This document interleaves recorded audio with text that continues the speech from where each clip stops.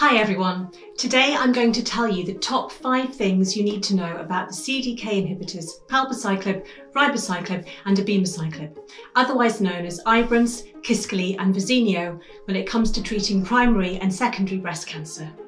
I'm going to cover how they work, why you might have them, is one better than the other, what the side effects are and why they stop working. I'm Dr. Liz O'Riordan. I'm a breast surgeon who's had breast cancer twice and the author of The Complete Guide to Breast Cancer. I do the research so you don't have to. Welcome to my channel. As a special bonus, at the end of the video I'm going to tell you about 5 new treatment options for people with ER+ disease if your cancer does start to grow on the CDK inhibitors. So, how do they work? Palbociclib, RIBOCICLIB and ABEMACICLIB inhibit 2 enzymes called CDK4 and CDK6. Now, this is where I have to stop myself getting a bit geeky because my PhD looked at these enzymes in thyroid cancer cells. CDK4 and 6 control whether a cell can divide. They attach to a protein called cyclin D1. This jumpstarts the cell to make extra DNA so it can split into 2. If the DNA is damaged, a healthy cell has checkpoints that make it die instead. But breast cancer cells have mutations. That means they can override the checkpoint. They can keep on dividing like a traffic light that's stuck on green. All 3 drugs block the CDK enzyme so they can't work. This means that the traffic light is now red and the cancer cells stop growing. But it also means that healthy cells don't grow, and that's why you get side effects. Who can take them? At the moment, the drugs are used to treat patients with both metastatic and early breast cancer. Let's start with the metastatic group. All 3 drugs are used to treat stage 4 breast cancer that is ER+ and HER2-, and that means breast cancer that has spread to sites like the liver, the bones and the lungs. They were introduced a few years ago when evidence from the Mona Lisa, Paloma and Monarch trials showed they significantly slowed down cancer growth. If you've just been diagnosed, your first line of treatment should be a CDK inhibitor together with an aromatase inhibitor like letrozole. If you're young and still having periods, your ovaries will need to be switched off with Zoladex. If you've already been treated with hormonal therapy and your cancer has started to grow, you could have a CDK inhibitor as your second line of treatment. You have it together with a drug called fulvestrant, otherwise known as Faslodex, and this drug sits in the estrogen receptors on breast cancer cells and stops estrogen attaching. You carry on taking the drugs until they stop working. But what about people with breast cancer that hasn't spread? Well, sadly, 30% of ER+ breast cancers do come back, and this can happen up to 30 years in the future. The highest risk is in the first 3 years after surgery. The Monarch E trial showed that ABEMACICLIB, otherwise known as Verzenio, when given together with hormone therapy, can further reduce the risk of recurrence. In the UK, it is only offered to patients with ER+, HER2- breast cancer and a high risk of recurrence. That means that you need to have at least 4 involved axillary lymph nodes or 1 to 3 involved nodes and either grade 3 disease or a cancer that's larger than 5 centimetres in size. You take the drug for 2 years together with hormone therapy. However, RIBOCICLIB could be another option in the future. The Natalie trial gave RIBOCICLIB and hormonal therapy to a similar group of patients. They took the drug for 3 years at a slightly lower dose to reduce the risk of side effects. More on those later. The trial showed that RIBOCICLIB again significantly reduced the risk of recurrence regardless of lymph node involvement, and it's now being repeated in a larger group of patients, so watch this space. All 3 drugs come as tablets that you take every day for 3 weeks and then you have a week off. In the beginning, you'll need to have blood tests every 2 weeks to monitor your progress.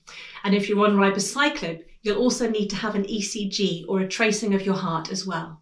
Now, pay attention, this is important. You cannot eat grapefruit or drink grapefruit juice when taking the drugs because grapefruit increases the amount of the drug in your blood. That is really, really important. Which CDK inhibitor is the best? So far, the 3 drugs haven't been compared against each other in a clinical trial, so we can't say for definite that one is better than the other. Oncologists think they all work equally well.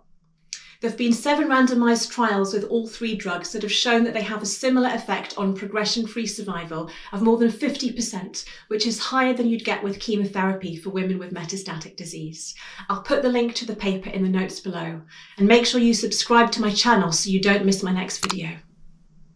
What are the side effects of the CDK inhibitors? Although they're not traditional chemotherapy, they do have side effects that can be unpleasant. The commonest ones are nausea, increased risk of infection, anemia, liver changes, shortness of breath, a skin rash, and diarrhea.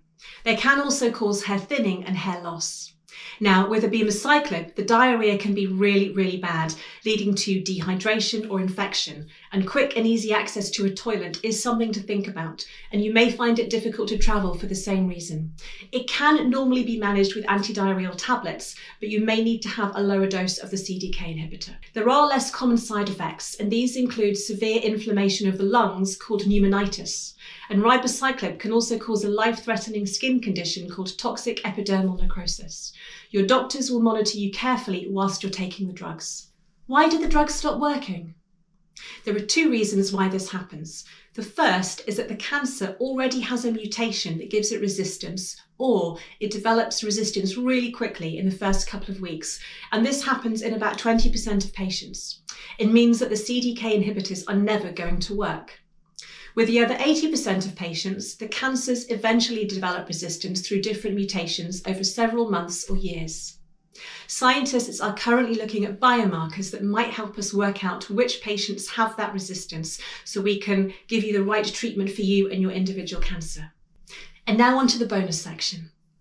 If you've got metastatic ER+ve HER2-negative breast cancer, what are the treatment options when the CDK inhibitors stop working? One option may be to switch to a different CDK inhibitor. There is some evidence to suggest this might work, but we don't have accurate trial data yet. There are 5 other options, and this is where genomic medicine will play a huge role in the future.